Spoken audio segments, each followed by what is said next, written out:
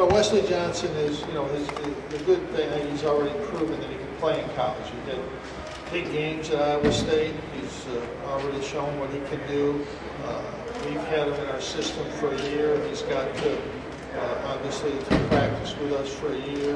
I think what coach is going to have him do whatever. I think really handle the ball. Right now, it's really going to be a little bit of everything. As far as versatile, just to go out there and just play. So whatever he asks him to do, I'm going to go out there and do it.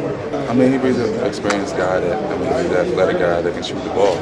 And like I said, he'll bring back the zone so he can help rebound and things like that.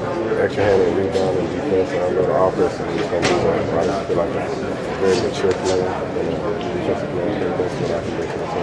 Well, Wes is he's a very good athlete and a great player. So coming in off a transfer year, he might be a little rusty game-wise, but as far as talent, he's as good as I've seen, and he should have a great year. We're hoping he does, and I'm sure he is too. But he's a great kid and works hard, and hopefully he comes out and puts on a show because he's capable of doing that. Wesley just has to play his game. He doesn't have to carry us. He just has to play the way he's capable of playing, and I have no doubt that he'll do that.